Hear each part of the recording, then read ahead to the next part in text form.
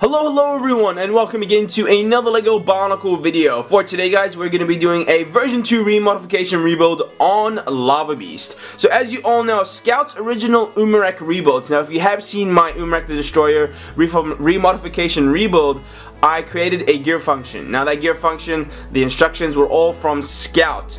Now what's interesting is that the rebuild was also for Lava Beast and Umarek the Hunter. So what you saw in my previous video was practically the easy way to add a gearbox onto Lava Beast. Now what we're going to be doing is, to make things more interesting, we're going to be adding a unity function. So kind of thinking in the way that the beast could actually unite with the creatures. Of course, as we all know, Lava Beast would kind of, go hand in hand with Akir, the creature of fire, since lava and fire kind of go together. So we're going to do that. I'm going to show you how to implement a unity function so then your beasts can unite with the creatures. So there's literally just only a few things that we need to change. First off, we're going to be pulling this out so then we can add in the gear, because we're going to be adding a different gear. We're not going to be adding the gear just like this one here in the back. You're going to have to get a smaller gear, and it's this one right here. Now I'm sure you'll be able to find this as any Technic sets.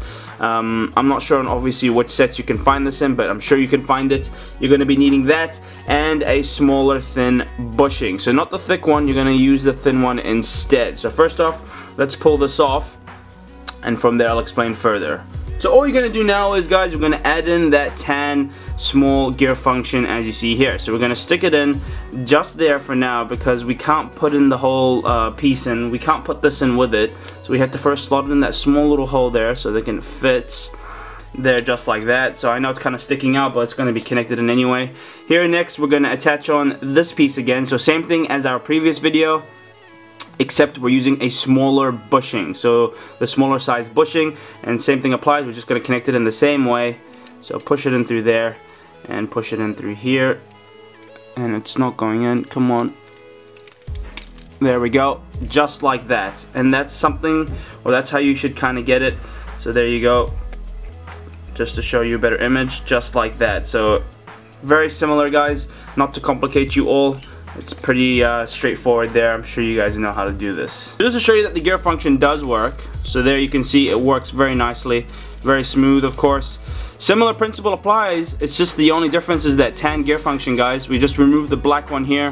So just like this one here, we removed it. That was it. That's the only difference. Now, moving on to the next step.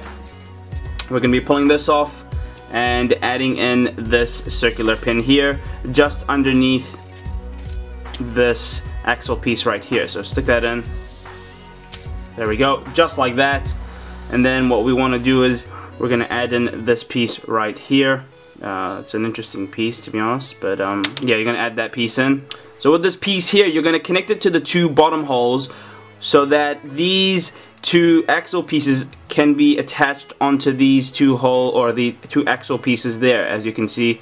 So what we're going to do it now. Quickly add it in, and it should all connect in just like that. And that's practically the gear function. Like, it's still there, the gear function is still there, but now we have a unity function. Now I'm going to do is I'm just going to reattach all the pieces on and bring in Akir. There's one more thing to mention just for the back. Now I know originally the armor shell should sit like this. Now I know if you really want to, you can leave it like that, or you can just face it upwards. It's really up to you, so kind of like that. If you want to, just to kind of cover that top bit there, just like that. It's really up to you in the end. But anyway, I'm going to now bring in Akir. And so practically there you have it, guys. That is Akir, the creature of fire, connected and united with Lava Beast. Now of course, at the end of the day, Akir's head isn't necessarily going to fit onto Lava Beast's head, but then again, to be honest, it wouldn't really make sense for them to really connect in properly, since they don't originally, or they're not meant to originally connect with the beast or with Umarek the Hunter. So for that reason, we're just gonna leave his head sticking out like that. And of course you can see the back here, pretty cool, I have to say. You can see the wings just, they're just wide open. They look so cool there. And then of course you can see that the back is still unattached, and so you can still get that nice mechanism there if you really want to. So that flying mechanism, swoosh, swoosh. So now we can say that Lava Beast can practically fly.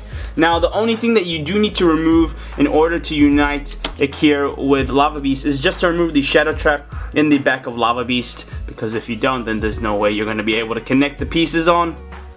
But that's just to all let you know.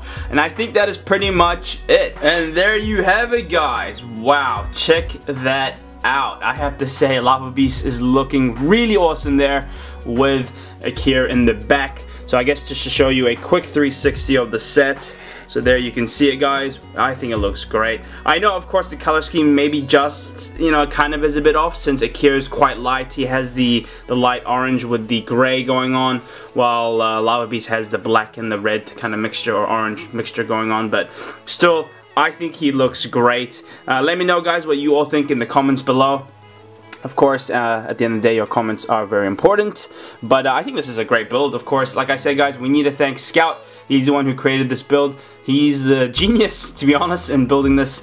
And we just have to give him a big shout out. And of course, thank him for this awesome build. I'm definitely going to be keeping it like this because he looks so cool. And with that said, guys, that is my video completed on the version 2 remodification rebuild on Lava Beast. I really all hope you have enjoyed this. As mentioned, we need to thank Scout for providing us with the instructions.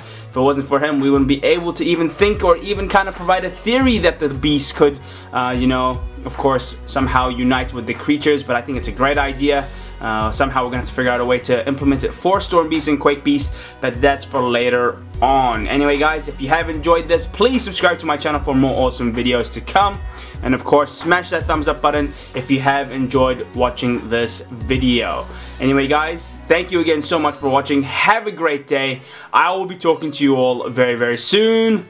Bye-bye.